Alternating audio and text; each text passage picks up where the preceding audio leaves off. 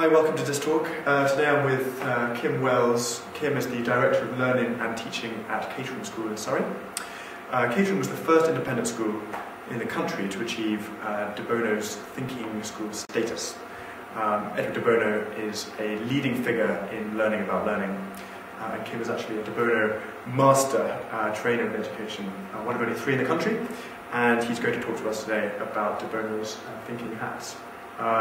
First things first, Kim, what actually are de Bono's thinking hats?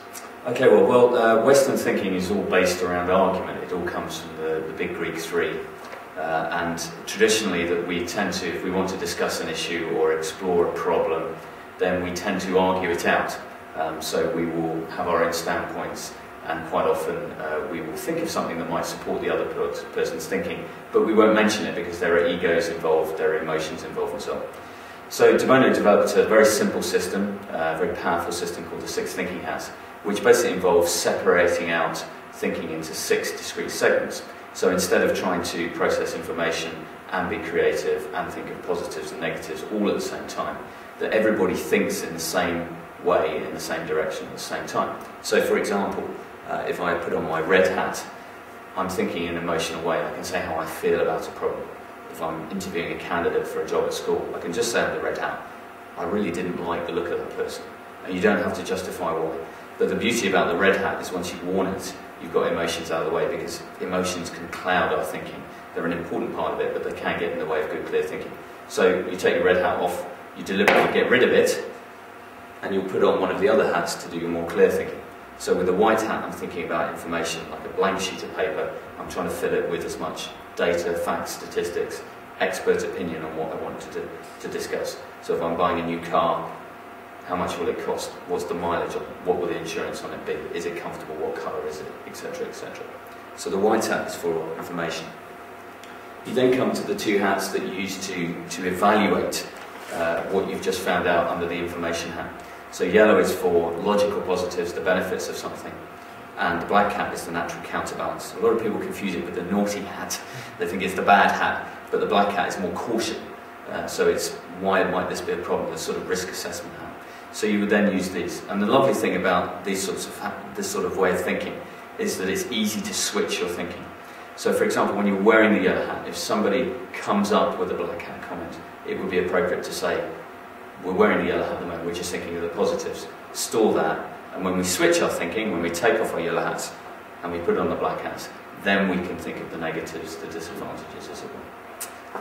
The green hat is the one I think a lot of children find the most fun. It's the creative, think outside the box hat. It's a sort of anything goes hat, if you like. And with the green hat on, we're seeking alternatives or possibilities to the current system, the current topic, whatever it may be. So if you're discussing school uniform, you might say, is school uniform a good or a bad thing? Discuss. Goes through the other hats. You come to the green hat, and under that hat you might come up with ideas. For example, why don't we wear school uniform Mondays to Thursdays? Children who do well in school or behave well in school, they don't have to wear school uniform, etc, etc. That would be green hat thinking. And finally, there's the blue hat, which is the decision-making hat. People tend to think of blue sky or overview of the whole process. So you wear this at the end and you think, well, this is our conclusion. Or perhaps you might say, well, we need to go away and find out more information. These are our next steps. But the beauty of it is that you follow this very logical, structured process, and you examine the problem from all angles. Instead of people just seeing one angle or 2 angles, you're making your students, or if you're discussing it with adults, you're making everyone look at the problem through 6 different window panes, if you like, to see it from all angles.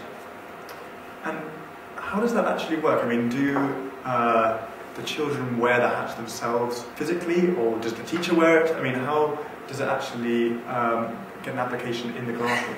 Well, funnily enough, my sixth form, even earlier this morning, actually, they were fighting over who got to wear which hat. The beauty of the idea of having hats is the physicality, and the idea that when you actually put a hat on, it colours your thinking in that way, if you like. But you can use the 6 hat system without having any physical hats, of course. But in a classroom environment, it's definitely a bonus. And to actually be able to physically take off one and put on the other also helps the children. It underlines the fact that they are switching their thinking, they're switching the focus of their thinking. Right. And would you, in a lesson or in a problem, divide very much between 6, or would you only use a few hats? I mean, do you have any practical examples about? Of course, yeah. It very much depends on the issue you're dealing with, Will. So, for example, you may in one lesson decide just to use one hat, if appropriate. If you're discussing a particularly complicated emotional issue like abortion, if you're asking children to examine abortion, you may use 12 hats, of which 6 or 7 will be red, right. And you're putting red in between every single hat. Right, okay. But on the sort of basic level, here's an example of some 6-hat work done by these students that I've got examples from here. They've been in the school exactly 2 weeks, and they've been taught the hats, which takes roughly 1 lesson, 1.5 lessons. To do it in detail, you can do it in 5 minutes if you want to.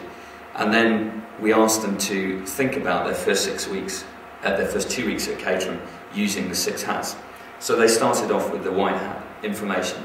So they've written down things like what their form tutors called, how many lessons are in a day, what is the school uniform, what time does school start, and so on. Then we put on our red hats, how do they feel about their first 2 weeks, and very quick fire, sort of scared at first, now I feel warm, now I feel happy, comfortable, welcome. We then put on the yellow hats, what were the benefits in their view of being in senior school as opposed to being in primary school. So somebody would put, well, I enjoy having the range of teachers rather than just one teacher. Then we put on the black hats and they made comments about things that they feel less sort of comfortable with, or things that they feel cautious about. So quite a few of them mentioned food, very important part of school, and they might say, well, I wish there was more choice at lunchtimes because I would be happy, I would eat more at lunchtimes or whatever. Then the green hat was, how could you improve next year's experience for next year's year 7s, next year's first years? What could we as the teaching staff do differently? So they come up with ideas like we'd have a freshers fair earlier on to introduce all the clubs. And finally, blue, what is their conclusion about their first 2 weeks at school? And trying to encourage them to justify, not just say this one, oh what a coincidence, this one says Caterham School has excellent standards, overall it's a fantastic school, but maybe there could be some improvements in the uniform to make it more comfortable. So trying to get them to actually analyse what they've done at the end of the whole process.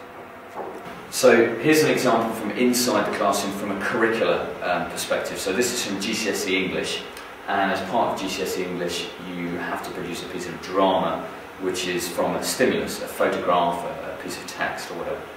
And we teach the children the 6 hats as a structure to manage that process. So this is from First World War, and they're given some photos from the trenches in the First World War. So the teacher will sort of wear the blue hat at the start, if you like, and say, these are the hats I'd like you to wear, and this is the sequence for them. So here's the stimulus, a picture from the First World War, and first of all we ask them to put on their red hats, first of all. And the first question would be, from that photo, how do you feel about that? What do you think looking at that picture? And the aim is not to just say happy, unhappy, but to try and extend their vocabulary and come up with as many a good range of responses. And then secondly, to actually put themselves in the shoes of the characters in the photograph and red hat it for those people. How do you think they would be feeling at that point? We also find that just in sort of homework terms, having the hats in your armoury of sort of study skills as a child is really useful. Because things like essays, longer, extended pieces of writing, project work, coursework can seem quite daunting, and 2/3 of the problem is getting started. Having something like the 6 hats gives you a nice structure, gives you an obvious way of making that start and getting the pen moving with confidence that you know where you're going and how you're going to get to the end. Kim, thanks so much for sharing this knowledge with us. I think it's got a really practical benefit to it. And we're really grateful to you giving up your afternoon to share with us. No problem, my pleasure. Thank you.